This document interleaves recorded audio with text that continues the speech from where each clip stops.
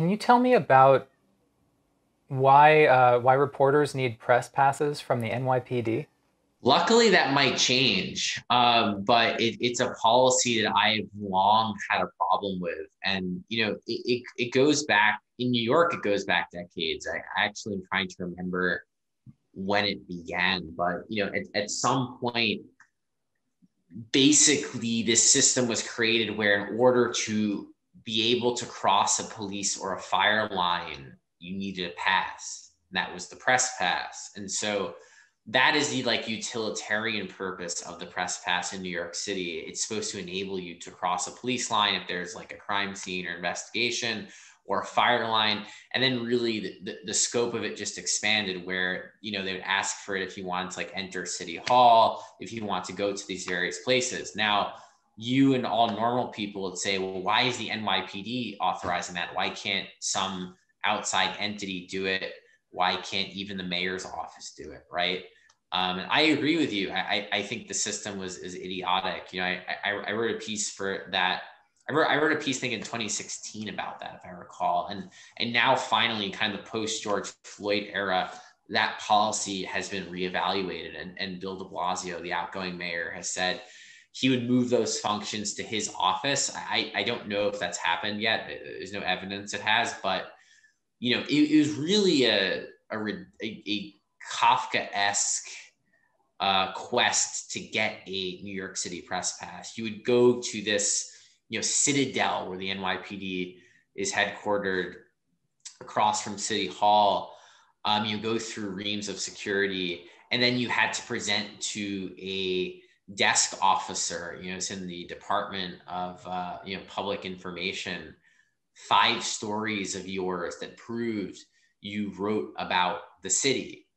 And what made it Kafkaesque was if you read the directions of what you had to bring, each story had to show you would have required a press pass to do them.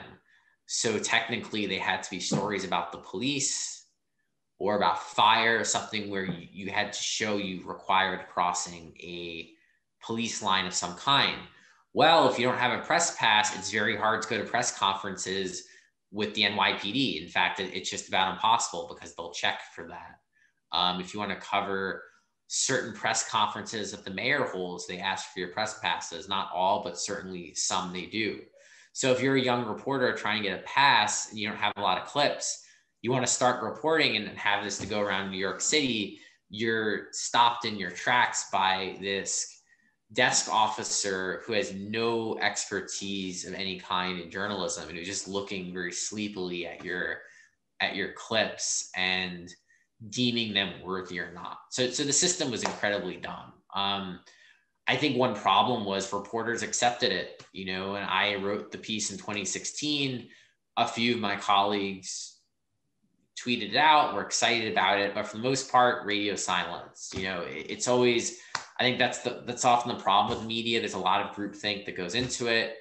I think one reason why I'm more popular, honestly, with people not in media than with people in media is because I'm willing to call out this groupthink. I myself have fallen susceptible to groupthink. I'm not above it by any means, but it's a very real phenomenon in media where, reporters are all tend to be around the same age. They tend to be the same politically. They tend to all live in the same neighborhoods. They tend to share the same values, the same worldviews, the same voting histories. You'd be surprised, for a profession that, like, in theory should be the most skeptical and the most willing to argument and actual debate over policy and practices is not really encouraged in real tight media circles. It's very tribal, and you feel a lot of pressure to go along with the tribe, in part because these people can control your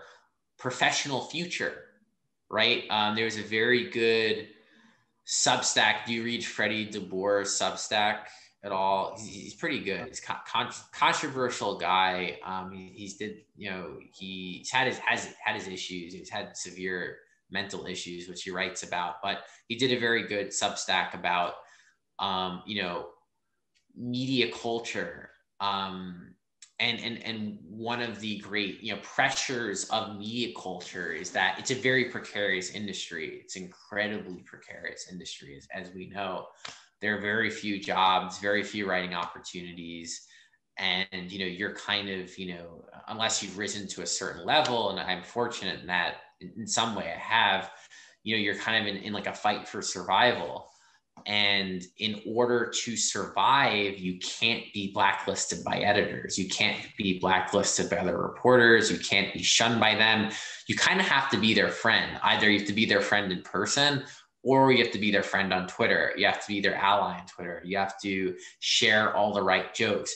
You have to attack the right targets, right? Why are people every day who probably have like a lot of other things to think about, why do they always tweet about Glenn Greenwald, right? Like I've had my differences with Glenn. I think Glenn does a lot of great work.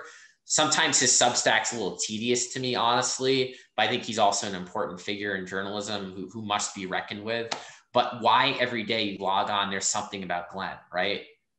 And is it because these people are so like deeply wrought about the idea of a man in Brazil producing journalism on Bolsonaro and then also fighting these culture wars on Substack? Like, are they really that upset by it? I mean, I'd say probably not.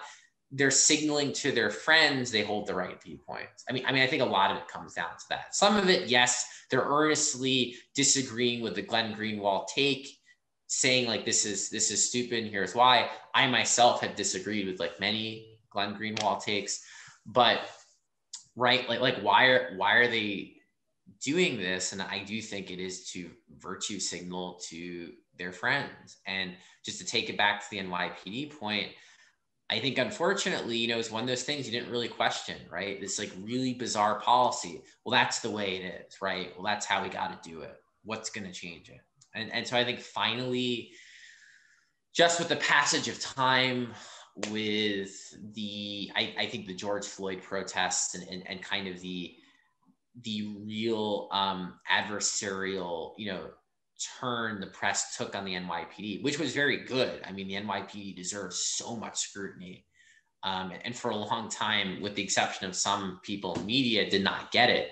I think with that turn post-Floyd, you saw people questioning the practice of the NYPD handing out press passes. So my hope is that the next mayor, come next year, will not be doing it through the NYPD anymore, and we will have closed this sordid chapter in New York press history.